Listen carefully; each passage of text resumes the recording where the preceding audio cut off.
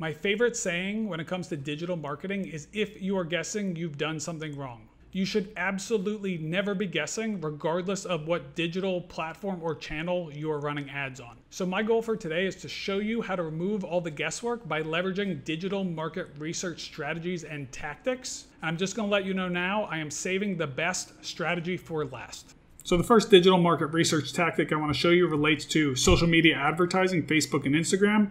As you can see, I'm just on the Casper Facebook page, and you don't even need a tool to do this. I'm going to scroll down a little and click Page Transparency, See More. Then I'm going to click Go to Ad Library.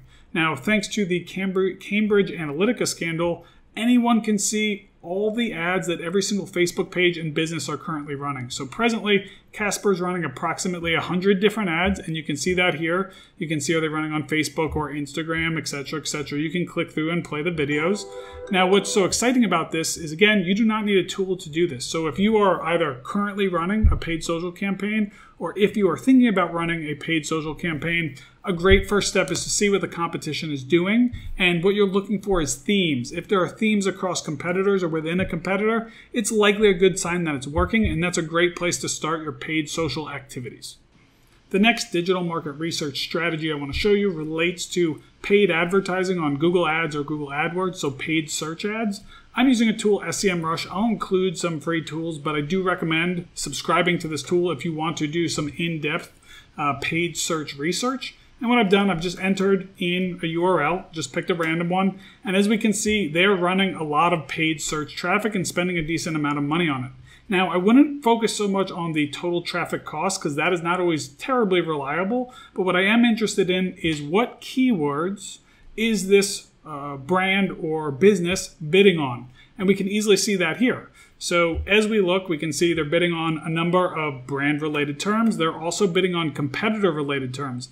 And what's really interesting here is if we mouse on over the ad portion, we can actually see what that ad looks like. So if you're thinking about running a paid search strategy, whether you're optimizing one or getting one started, a great first place to start is to see what keywords are your competitors currently bidding on and how are they writing their ads. Again, if you're seeing similarities across the competitive landscape, it's a strong sign that you should probably consider this keyword within your paid search campaign and strategy. The next strategy I want to show you relates to organic search, what people are searching on Google. And I'm using a tool named Ahrefs. It is by far my favorite organic search and keyword research tool.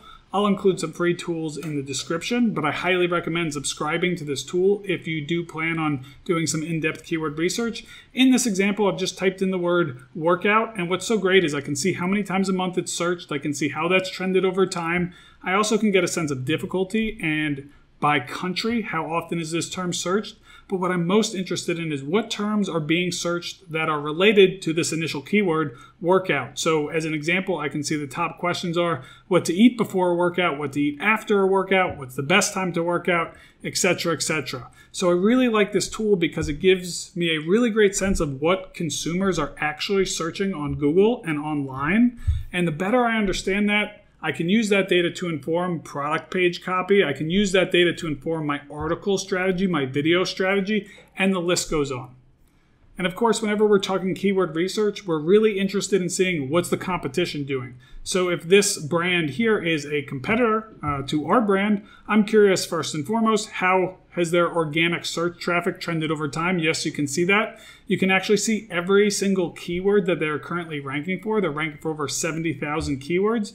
And then we've got my favorite view here, top pages. And this shows the top keyword that each one of these particular pages is ranking for. So we can see here they have a blog and it's ranking for the term lip scrub recipe, 1,800 searches a month, and they are in position 1. So why is this important to us? Whether you're thinking about copywriting, product page optimization, things of that nature, whether you're thinking content strategy, there is no need to guess. You can see every single term that is being searched online. You can see all the questions related to that term, and you can also see every single term that your competition is ranking for. So with all of that data combined, you can develop a very data-driven content and SEO strategy. And again, you should never be guessing. And as mentioned, I saved my favorite for last. That's Amazon digital market research. So I'm just on Amazon.com. I typed in vitamin C serum. I'm going to pull up my Jungle Scout Chrome extension tool. And this tool is amazing. It does cost money. With Amazon, you're going to have to pay money for some of these tools. There are free tools, but they're not very good, so I can't recommend them.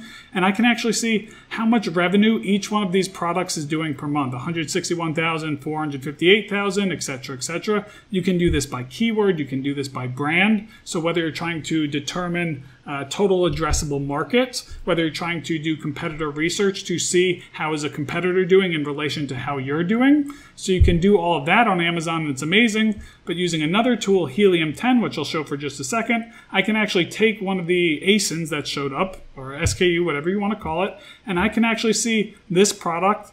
I want to see every single keyword that they are ranking for organically. So for the term best vitamin C serums, which is searched 397 times a month on Amazon, I can see that they are currently in organic rank position 1. So they're ranking number 1 when you search that term.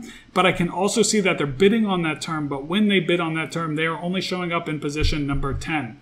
So again, there are a number of tools and they do cost money here, but whether you are thinking about an Amazon strategy, a D2C strategy, it does not matter. You can use these different tools to understand how much every product is making on Amazon. You can see every single keyword they're ranking for organically, how many times a month that keyword is searched. You can see every single term that each product is bidding on. So instead of guessing, making assumptions, reading an article, dive into the data and let that inform your strategy. So to go back to my favorite digital marketing saying, if you're guessing you've done something wrong, as you can see, there's an immense amount of data available from what our competition is doing to what consumers are doing online. And if you are not conducting digital market research and using that research to inform your digital marketing strategy, I can guarantee you're leaving a lot on the table.